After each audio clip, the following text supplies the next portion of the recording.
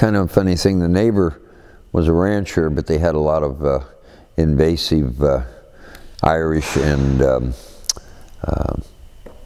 mustard plants came in and took over the grazing land. So the easiest way for them to eradicate it was to have it sprayed.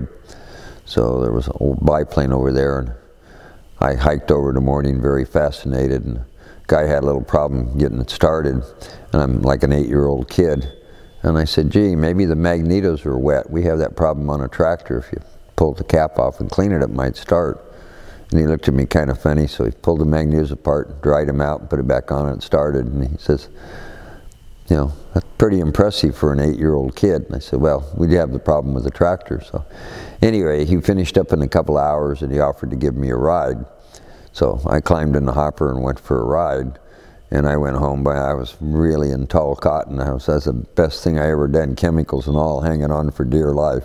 Anyway, told my daddy about that, and my daddy decided that I needed an attitude adjustment, so I got a pretty good whopping, and I loved airplanes ever since.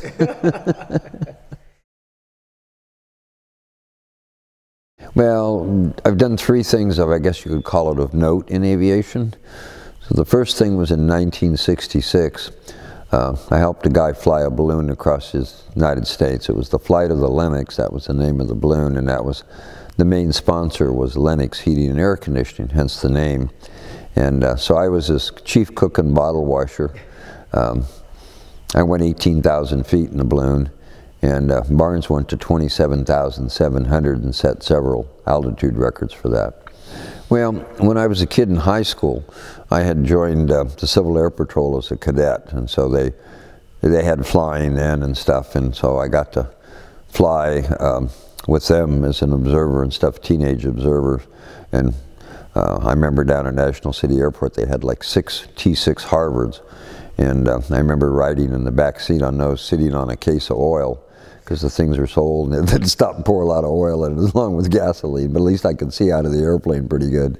But so I've always been involved with aviation, loved that part of it. Got married the first time, and the wife didn't want to do any flying, so that kind of came to a screeching halt for a while. Then when I got unmarried, the first thing I did was build a hot air balloon. And my own called it lumpy. It didn't fly very good, but it did go up and down. That's about all I can say.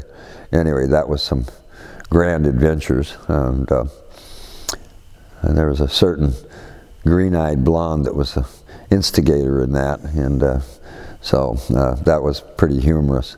Because the guy said, how did you get into the school? How did you get the audio-visual carts out here? Because we needed extension cords to power the blower. And I said, oh, Patty Ann unlocked it. And he goes, that says all, and he just went stomping off. The poor guy, he was having a nervous breakdown. But anyway, I had a lot of fun with that. So the next thing that comes along, I guess, would be the trip to Russia. And it was 1990. My friends were reading all this stuff, and they said, hey, this is right up your alley. You ought to look into it. So I called the guy up, and he had a Bonanza for a support airplane with an N3N. N3N is the Navy version of the Stearman. It's one of the few airplanes that was built in the naval yard, and it was all metal. Anyway, they had that modified to go, so I called up the kid and said, look, I'm a airframe and power plant mechanic, and I have a Cessna 185, and that'll match the speeds a lot better. And so I talked myself into a job. Unbeknownst to me, the kid didn't even have a pilot's license. So anyway, when all that came to a screeching surface, so to speak, I reorganized the trip, and 6 weeks to put it together. The Russians gave us an envelope, but we had all the paperwork done. And so that's how I did the trip in 1991, 62 days, 32 days in the Soviet Union. Basically, the route was across the United States, up north into Canada, up into Frobisher Bay to Greenland, and then Greenland to Iceland, Iceland into the Stornoway Islands in Scotland, and then down to England, through Europe, through Eastern Russia, and then 32 days in the Soviet Union was quite interesting. Once we crossed the Ural Mountains, things got rather interesting. it's all Asian, and I was surprised. I had studied Russian in college, but I had no idea that Russia is 11 time zones. It's dang near half the world. Anyway, it was a very cultural experience. I lost 32 pounds, hence the book and the video are called Viktor for the Soviet aerobatic champion. He was world champion in 1982 in aerobatics. He's also head coach of the Soviet aerobatic team, and that's spelled V-I-K-T-O-R. Vodka, we drank a liter of vodka a day whether we needed to or not, in raw fish, and we ate some god-awful, terrible old dead carp, hence the loss of 23 pounds. But it was a grand adventure, and then in 95 and 96 I had restored a Grumman HU-16C model, which is a short winger, albatross, and it took me 5 years to take a derelict and build it up into a jokingly called a Winnebago. But I can honestly say I think it's the only airplane with a washer and dryer in it. The interior weighed 5,400 pounds, 2.5 tons just in the interior, but it was all done in teak and black walnut. Then I spent 18 months flying it around the Pacific from the Arctic to the Antarctic and everything in between. We had a dive compressor on board. It was a great way to travel. And so that kind of wraps up, I call 3 things of note. Now I'm more into antique airplanes. I was the first person to put a Hat's biplane on floats. Everybody said it was too small and too squirrely. I had gone through stage 4 2B cancer, and so the joke was I had nothing to lose. And so I don't think it swayed my opinion that much, but that was one of the most fun little airplanes I ever had, called it Cloud Dancer. And then some guy in Florida put a little Mong, which is even a smaller biplane, on floats. But the next follow-up from Cloud Dancer was kind of a proof of concept. I have a highly modified Starduster. The only thing left is the wings that really look like a Starduster, and they're the X-Wing. I got the only set of X-Wings left in the world for a Starduster. They're beefed up quite a bit, and custom-built fuselage. We have a 400-horse supercharged Russian on the front, 24-foot wingspan, swinging an 8-foot prop. So there's some challenges to fly that thing. And I keep saying it's getting closer, but hopefully that will be in the air within a year or so. Memorable in the most vivid emotions, or what scared the heck out of me the most, or you know, there's a lot of things that make it. I think I've been very fortunate that aviation's opened a tremendous amount of doors for me and exposed me to a lot of different aircraft to fly. Probably the most memorable is I purchased a beautiful pre-World War II big engine stagger wing from Addison Pemberton so he could finish up his mail plane. The Boeing, it's the only oldest airliner flying in the world right now. And Addison is just the epitome of a gentleman of aviation. He's always has time to give people rides and talk to him, and you know, I'm proud to be his friend. But I had his stagger wing for 5 years, and that's probably the most challenging airplane to fly. It was also very rewarding, but they have a very small tail, and that pumpkin body shape, when the tail goes down, it blocks it, the fuselage, and you have no tail.